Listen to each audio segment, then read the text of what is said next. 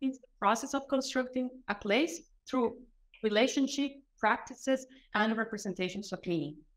And we are interested on not on the graffiti per se, we're interested on the people who see the graffiti. Then we have the appraisal theory, which is a system to analyze and systematize expressions of speakers. The theory has three main domains: attitude, engagement, and judgment. Attitude, engagement, and graduation. We are only focused on attitude. So from attitude, we are considering three subdomains: affect, judgment, and appreciation. So affect is used to analyze the expressions that refer to emotions. Judgment is used to analyze the expressions that refer to people, institutions, groups of people, or objects that have agentive characteristics. And appreciation is used to evaluate objects or things. Then multimodality is the perspective of analyzing, of studying different texts that are composed of different semiotic codes. For example, colors and words. It could be also texture, among others. And multimodal literacy includes all these skills that people develop to understand multimodal text. Then we have the eye tracker, which Adrián is going to cover. Eye tracking is a method that allows for direct tracking of gaze while individuals perceive a stimulus, for example, a text. This method involves recording where the gaze stops and the moves in real time using a sensor technology. This approach eliminates the need for individuals first to process the text and then provide their opinions about what they did while reading them, therefore avoiding the risk of bias or social desirability influencing their responses. Behind studies using eye trackers and text lies the eye-mind hypothesis. That is, when gaze stops on a word or image, the person is processing the information of what they are seeing. This means the longer the duration of fixation, the higher the processing cost of the visual stimulus, words or images. This is our eye tracker, right? 500 from SMI. Method. The global project is divided in 4 phases. First, we collected the linguistic or semiotic landscape visible in the public space of 4 neighborhoods, 2 in Santiago, Chile, and 2 in San Jose, Costa Rica. Here, goINDIGO, we will only refer to the work with text from Costa Rica. The registration was done through photographs of graffitis, commercial and institutional signs. Second, we conducted an online questionnaire with Costa Rican university students who did not live in these neighborhoods. We asked these participants about their neighborhood and public space based on different images and words, which were answered considering a Likert scale, indicating the level of agreement or disagreement. We will delve into this level. Here, we focus on the responses based on tags and throw-up based on the responses obtained. We initiated phase C. This third phase conducted 2 focus groups in Costa Rica. The first group included young adults under the age of 30 years who had completed university studies or were currently university students. The second focus group in Costa Rica was comprised of women from rural town called Avangaritos. Additionally, a focus group was conducted with students from different countries at the University of Potsdam, Germany. In the three focus groups, we presented different images, including the tags and throw-ups from the online questionnaire. The person in charge of the focus group applied a protocol with questions to generate responses and discussions about public space and the image. From the focus group, we are interested in responses related to tags and throw-ups. In phases 2 and 3, we analyze quantitative and qualitatively the expressive attitudes. Furthermore, in phase 3, we analyze and systematize the evaluative expression using the appraisal theory. Based on some responses about the quality and aesthetic of the graffiti and the skill of the graffiti artist expressed in phase 3, we constructed phase 4. This phase involved an experiment using an eye tracker. 46 university students participated in this experiment, 23 art students and 23 students from other disciplines. The students were shown 14 images, out of which 3 were masterpieces. Here we only focus on the partial results obtained from the masterpiece from these pieces. Rooster, desk, mush. After viewing a piece image, the participants were expected to answer about what the large letters said. We focused on the responses regarding the identification of the graphemes and measured the number of fixation duration and number of regressions in each grapheme.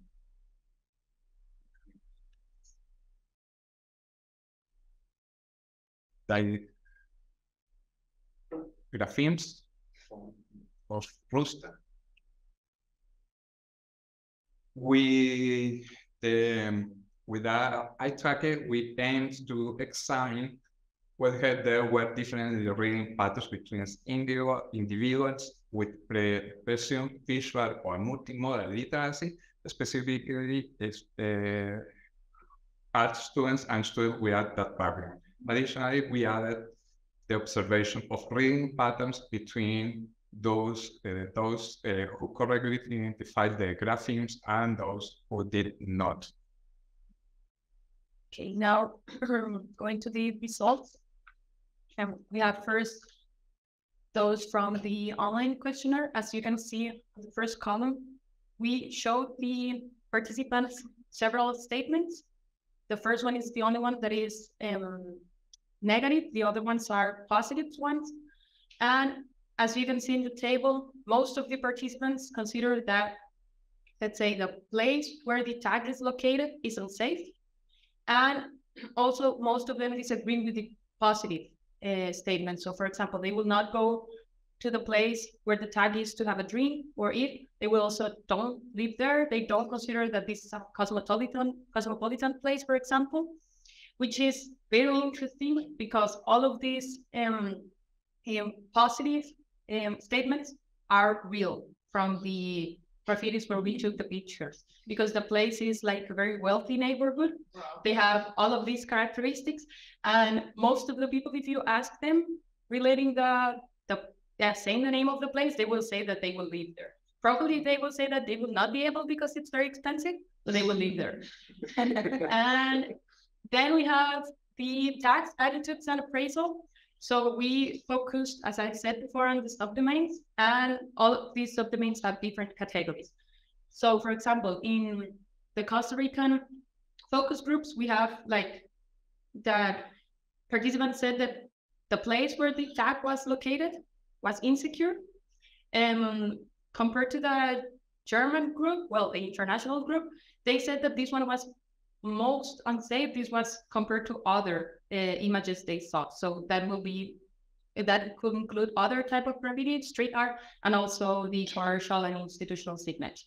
Then we have that for judgment in Costa Rica, they consider that graffiti artists are vandals. We don't have this type of expressions in the international group. Then for appreciation regarding the quality of the urban space, it was very interesting that for Costa Ricans, they always associated the place where the tags were located with bad smells. For example, here they smell like homeless people's poop. Mm-hmm. And this was not the case in the international group. It was associated with dirty place or pretty busy area. And regarding the graffiti per se, we have linguistic expressions from Costa Rica as less aesthetic, and from the international group as art or messiness. Then regarding the drops, they were shown with the same statements.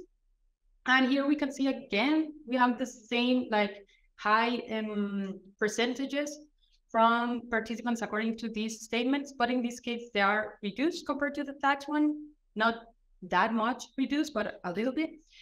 And regarding the attitudes and appraisal, we have, for example, here we have positive ones compared to the ones of the tax in Costa Rica. And there's a participant who said that I certainly prefer the graffiti to the gray wall. And in the international group, in terms of style, I like this piece. Then for moral integrity regarding the graffiti artists, we still have that they are vandals that are painting the walls. But in this case, we had a positive expression that it does not necessarily has to be vandalism.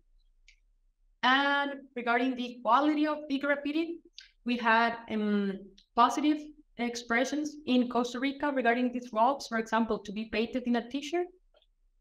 And in the international, it's very interesting that it looks like very old, and that's kind of a rare thing. So this is one of the videos that we can get from the eye tracker as a result. This one includes all the gaze movements of the 46 participants. So as you can see, it's very hard to identify where the participants are actually looking. Then we have the next video. You should pass it. What's work? Okay, and in this one, we only have the gaze movements of those participants who identify the graffitis. Also, it's hard to say where they are looking if you're seeing all of them.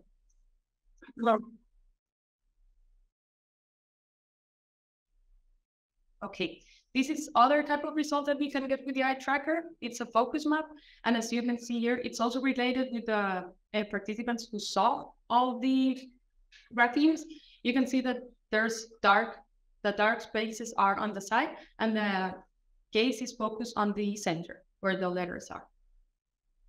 So regarding the comparison between students of arts and other degrees, here we hypothesized before applying the experiment that art students will be the ones who would probably identify more the words, but it was not the case.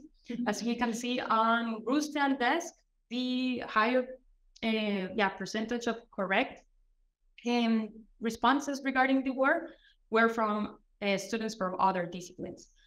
This is not the case with Mosh, but there was only one person who actually said it correct, so it's not possible to compare it to the other ones. Then we have the comparison between those who identified the graphemes and those who did not. This example is from Ruste. So even though here we can see that we have the same number of incorrect and correct ones, and correct ones are not that high number of participants, we can see a pattern on the mean of time fixation. So participants that actually identify correctly the graphemes, they stayed or had a high fixation time mean. And then regarding the conclusions. So basically we have that in Costa Rican participants, we have negative attitudes towards urban space, graffiti, and graffiti artists. based on tags and props. There will not be a specialized literacy, visual, or multimodal of art students that will allow them to identify graffiti. So this takes down our hypothesis. And then there will be a difference in fixation time between those who identified and those who did not identify the graphemes, as we saw in the last table. And from this research, we came up with two questions. First, if longer fixation time means more cognitive effort, then is there no development of the specific skills to identify graphemes in graffiti in the participants? And the second one is, are longer fixations related to aesthetic appreciation? We intend to answer these questions in future research. So that's all from us. Thank you for your attention. And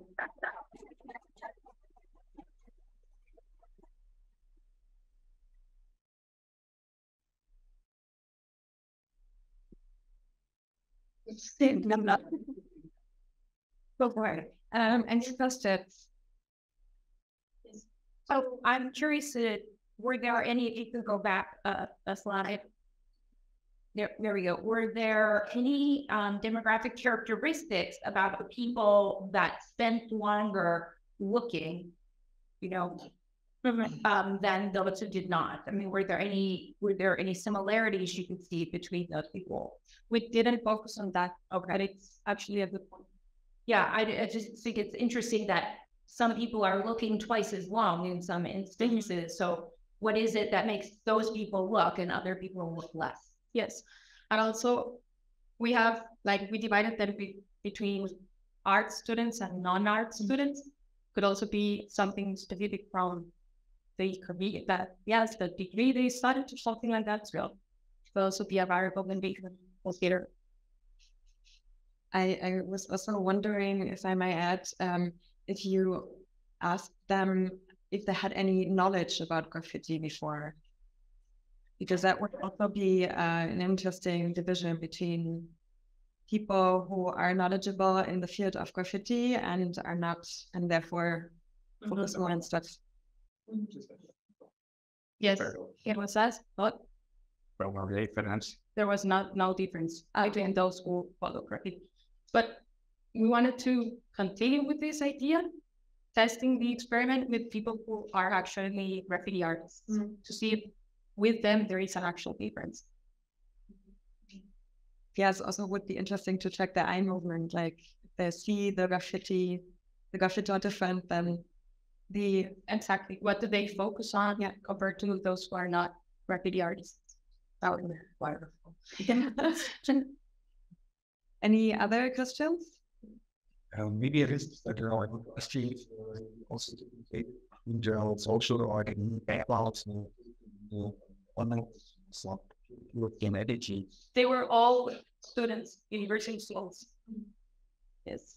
The only difference is on while the box works in Costa Rica, you had that on a rural place to check if they will have, like, because that was other hypothesis that we had, that maybe if they are not in the city and they are not exposed like all the time to the graffiti, they will have like more negative impressions.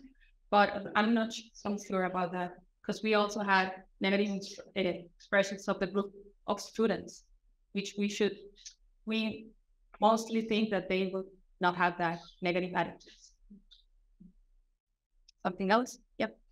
I'm really interested in these negative attitudes because, like, when you are like on the other side of the ocean and read about Latin America and all the things that are happening in street art and graffiti there, you have this impression that it's like such a vibrant and wonderful scene, and that actually the locals are so used to living in the streets and having the street as one of their spaces, so that everything is more or less kind of more accepted maybe than in the European cities.